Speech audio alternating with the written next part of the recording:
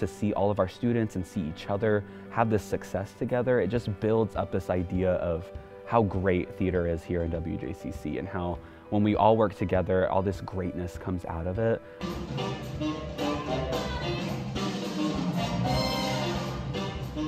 I hope that they are really proud of the fact that we collaborated together to create what is the finished product. No, Mom! Hold on, no, Mom! I tell them all the time how proud I am of them, seeing them come alive on the stage. My father, like I just did there when I yelled, the boy who's playing Roddy, me, but young.